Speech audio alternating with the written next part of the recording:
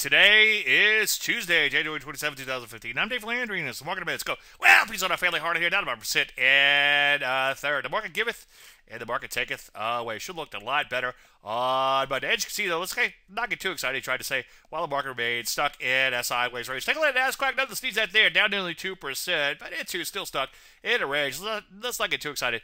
Just take a look at the Rusty. Internally, the market didn't look that bad. Rusty was only down about 0.5%, so it wasn't that horrible. But take a look at the energies in here, still bottoming out. A little too early to buy them. Speaking of bottoms, take a look at gold and silver. You're welcome there. They continue to rally off of nice bottoms. Consumer non-durables in some areas like computer hardware beginning to break down in here. That's a little bit concerning, but I wouldn't get too excited unless some other areas begin to follow suit. So for now, for the most part, except for golds and silvers, you want to sit on your hands while the market remains stuck in a range. Any questions? As usual, Dave at DaveLandry.com. I'm Dave Landry, and you heard Market a Minute.